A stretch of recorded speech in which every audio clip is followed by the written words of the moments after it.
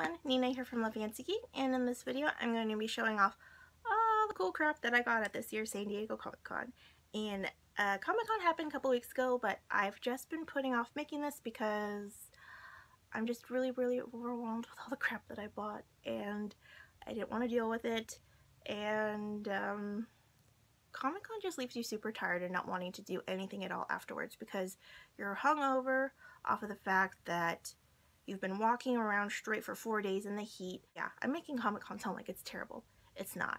I mean, there are moments where, like, you feel like Jon Snow in the Battle of the Bastards, but in the end, everything is totally worth it. So, I'm just gonna go ahead and get started. And one of the first things I bought was this. It is the Loot for Fangirls box by Loot Crate, and it's obviously specifically made for fangirls. And, it's a limited edition box, and I don't think they have a whole lot left. So if you want to get one, like, get on it immediately. Like, I found out her universe was involved, so that's all I really needed to know in order to buy one. Okay, this is the dress. It's a nice black skater dress with the Ladies of Marvel on it. And it's got my girl Kamala Khan right here. Love her. And it also came with these espionage cosmetic nail wraps, which are my jam. Except for I'm not familiar with Borderlands because I don't play video games really. But they're pretty cute. They've got like these little playing cards. I don't know. I feel like I can get away with wearing them because they're pretty inconspicuous, I think. And it also came with these, this Walking Dead, I can't talk, oh my god. This Walking Dead bracelet that's got a bunch of little charms that have to do with the show. I've only seen the first episode, and I decided I couldn't hang. Like, I didn't even care that Rick was, like, in a tank surrounded by zombies. My main concern was the horse. I don't know. I love horses, okay, guys? So this is the next thing, and it's a really nice Star Trek cosmetic pouch, or like whatever you want to put in it.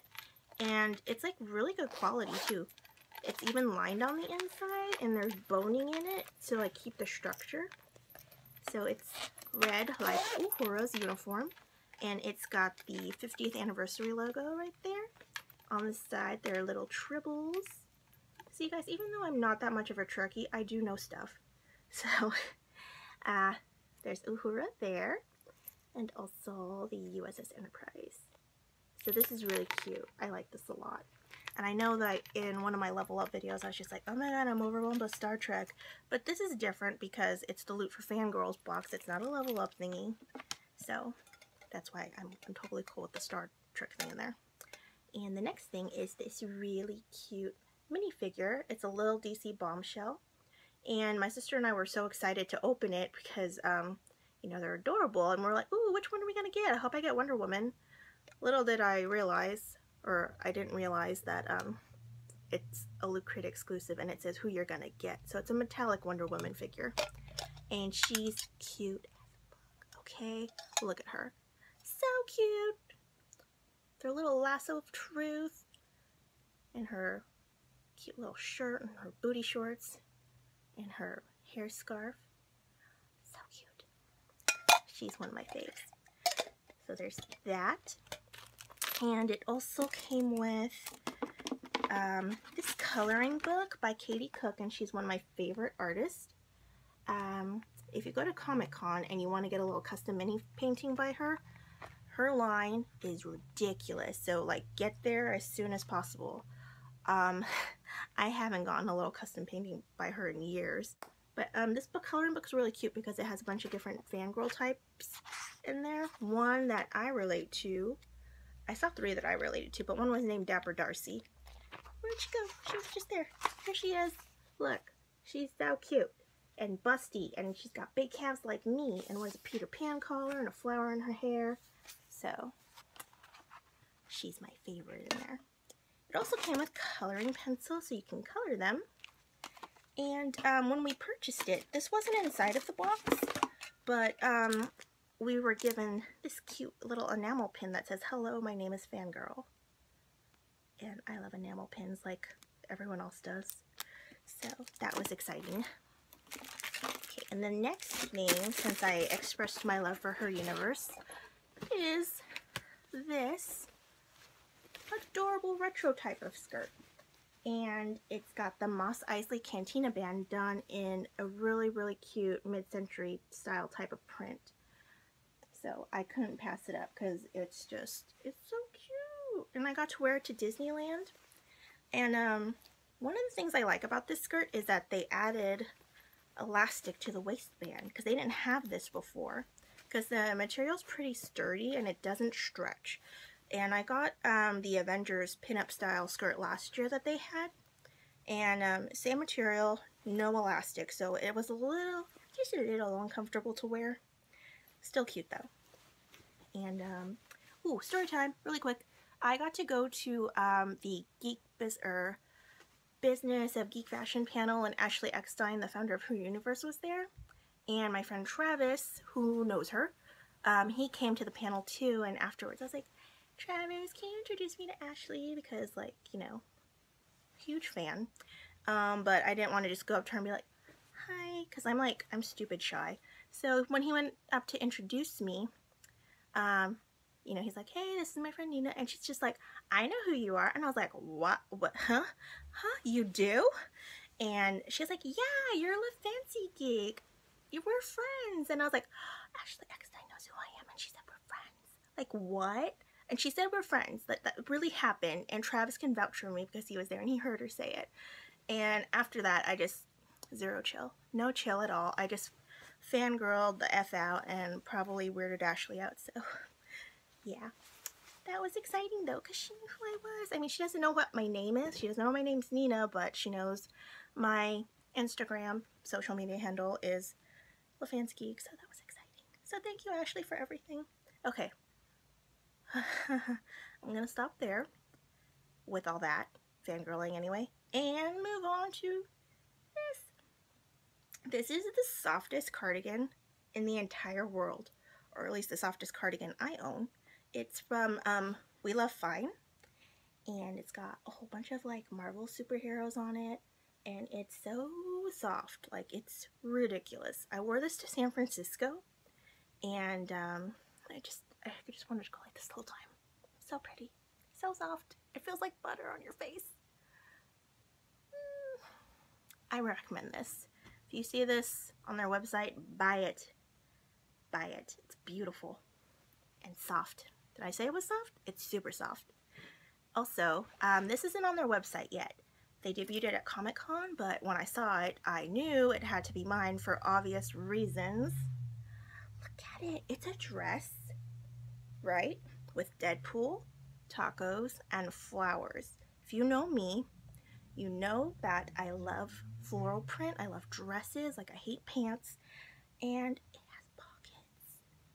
What? This dress has motherfucking pockets. Like, okay, when I saw this, like, there was no doubt in my mind that I was going to buy it, because if you've been a reader of my blog for a while, I'm always talking about how I love floral print, anything mixed with nerdy stuff. So this dress is just completely my aesthetic. Plus the pockets. The pockets are important, okay? I need to put my phone somewhere. It's nice to have my phone in my pocket just to know that it's there. And also, like, you know, a pocket to put chapstick in, because it's just nice, okay? I don't know what I'm talking about anymore. So I'm going to stop talking about this dress. That's amazing, and you should totally get it if you're into tacos and Deadpool and flowers as well, and pockets on dresses. And let's talk about this. Another thing that's nerdy with flowers. It's a Star Wars purse by Loungefly, and when you open it, so pretty. And it's really roomy on the inside too, with this like middle zipper closure. So I went to Comic-Con with just one purse. It was just a small black nylon bag that I thought I would be okay with the whole time, but it was too small and it was getting kind of annoying. And I stopped by Loungefly just to take a look at like what they had. But you know, I saw this and I was like, oh, that's really pretty. And I asked to look at it, just to look at it. But then the woman was like, oh, that's actually the last one that we have. And I was like, oh, okay, then let me buy it, because when I see something I like and I know that they don't have a whole lot in stock anymore, it's just like, okay, it must be a sign from the shopping gods that I should have it, like I should buy it. And it's kind of funny because after I bought it, I was looking at it some more and I was like, this looks kind of familiar to me. And then I remembered I decoupaged this bag. Right? They look pretty similar. That's okay though. This is super pretty. And like Loungefly has really good quality, and I believe that they use faux leather, like vegan leather. And nice little hardware back here. So it's like Loungefly to me, I feel like is the Louis Vuitton of geek stuff. Like they're Louis Vuitton for nerds. That's how I feel about Loungefly. So me gusta. I also got this lanyard. Boop. It's got the white rabbit from Alice in Wonderland. And you know, we always get a free lanyard at Comic-Con, but we being my sister, her fiance, and myself, we skipped going up to the sales pavilion to pick up like the freebie big ass Warner Brother bag, because we're just like, we don't need that, we don't need the program, I don't want to walk around with all that. But we forgot you kind of need the lanyard, because this year they conveniently sent badges in, so that way we didn't have to line up and like pick them up. Like it was just really convenient. But yeah, we needed lanyards, so that's why I bought this. Otherwise I wouldn't have. And I mentioned Katie Cook earlier, and even though I didn't get a piece of custom art, I did buy one of the prints she had. And it's King George from Hamilton, and it says, awesome, wow. You can't really see, it's all shiny. He's so cute, isn't he? I wanted to get the Hamilton print, but it sold out because Hamilton. And the only two that she had left were King George III and Thomas Jefferson, and it looked like a little tiny Daveed Diggs, and he's so cute. But since my room is super purple, as you can see, the Thomas Jefferson print was purple as well, and I'm just kind of overwhelmed by the color, so that's why I decided to go with King George. And I also got this poster with the purchase of a graphic novel. So they came out with I can't talk, sorry. So by they, I mean Disney Publishing. They came out with a graphic novel that is of all the original Star Wars movies. And it's here somewhere. Here it is. Boop. So nice. And look who we have here. Lando Calrissian. And also my favorite, Admiral Akbar. I blanked on his name and I just said he was my favorite. Sorry. Yeah, so I'm pretty excited because like all the illustrations are pretty cool. What else did I get? I got a lot of stuff. Where's the rest? Oh, here. I got more Espionage nail wraps. Espionage cosmetic nail wraps. This is from the Her Universe fashion show. It came in the grab bag that they put on every seat for the audience members. Oh my god, I really can't talk. Oh my god. But yeah, I like these a lot because they look like lightsabers to me, so I'm going to save this for when Rogue One comes out. And I also got these ones at, they had a little booth at Camp Carnival, which is what the Nerdist like puts out every year now at Petco Park. So there's really pretty ones. These are Borderlands, and I'm going to give these to my mom because I showed her them when I FaceTimed her. And she's like, ooh, there's orange. So she likes orange, what can I say? Also got these ones that I'm wearing right now. They're really cute because it's like a binary code. And they go with my moss ring from the IT crowd. Look how cute he is. These are actually on sale on their website if you like them. They're like $5 right now because they're discontinuing them. So if you like it, get on it. I also got this. This is from Fan Mailbox. They're like a really cute subscription service. I have yet to subscribe to one of the boxes yet though. But they, I saw this on their Instagram. They came out with a special bag, a mystery bag for Comic-Con. And I was a little hesitant at first because it's $100, which is a lot, and you don't know what you're buying, except for this bag. And this is the reason why I wanted it, because the bag is so pretty, right? Like, it's really good material too, and it's got a zipper, and it's got a quote from Khaleesi from Game of Thrones. All men must die, but we are not men, right? So I'm totally going to use this when I go to San Francisco Comic Con next month, because Jason Momoa is going to be there for a photo op, and I'm going to do one. So excited. So this bag was pretty clever though, because it came with a Comic Con survival kit, and it also has the same design as the tote bag, but it's on like a little burgundy full leather pouch. Top quality stuff here, guys. So there's this water pouch that says Aqua-Cola, and I believe it's supposed to be like Mad Max, except for I haven't seen the movie yet.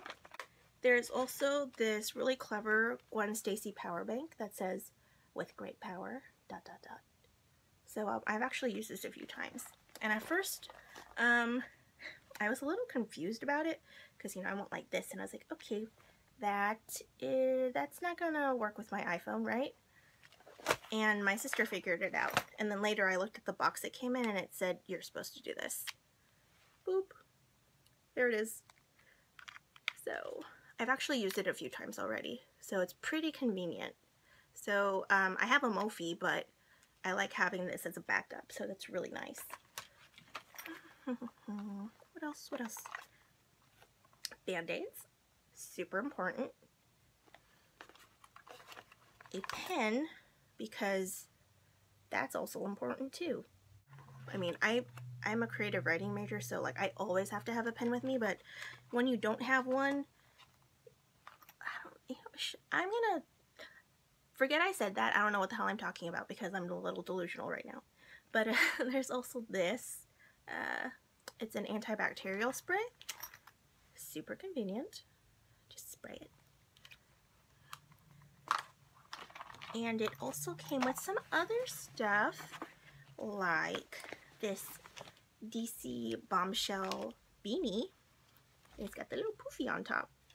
So the weather is not good for this yet, but when it gets colder, I'm pretty excited to wear it, because look how cute it is. And it also came with another espionage nail wrap. Espionage Cosmetics. I need to remember how to say the whole thing. But it's really cute, because this one is an exclusive one that they made just for this particular bag, and it's Hermione Granger themed. So it's got like a whole bunch of Gryffindor designs. It came with two. It came with two of them, but I was a nice sister and I gave it to my older sister to share. And it also came with this really pretty scarf. It was blue, and it had like stuff from Legend of Korra, but my sister is she's into Legend of Korra. I'm not, because I haven't watched it. I have heard nothing but good things about it, but I just gave it to her because like I feel like she would have gotten more use out of it. It also came with this Speedy piece of jewelry, like a little arrow.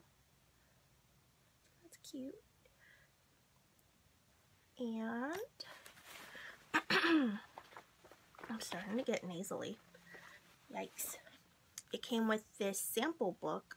It's got an excerpt from Wonder Women, 25 Innovators, Inventors, and Trailblazers Who Changed History by Sam Maggs, and also Fangirl's Guide to the Galaxy by Sam Maggs, which I own, and Crafting with Feminism by Bonnie Burton. So yeah, it's just like got a chapter from like each book. That's pretty cool. I wanted to get the Wonder Woman book when I was at Comic Con, but I didn't get a chance to stop by Quirk Books booth like I did last year. But it came with a poster of the cover, so there's that. And also, I haven't opened it yet, but it's got these trading cards where it's like ladies of the con, so it's a bunch of like different cosplayers that they like. So that's pretty neat that they're like doing a little shout out to them. So that's what all came in that bag. And I got this guy right here. Look how cute he is. This is General Hux, aka my Huxbin from Star Wars The Force Awakens, played by Donald Gleason. Look how cute he is with this little hat that's got the First Order emblem there, and it's on his sleeve. And he looks all mean and angry, like, go away, Kylo Ren, you're stupid, right? He's so cute. Love it. So, got that. And then I didn't get this at Comic-Con, but it was a exclusive over at Funko, and they were selling it at Barnes & Noble as well. I went kind of crazy because I didn't, you know, I was at Comic-Con, so I didn't have a chance to go to Barnes & Noble.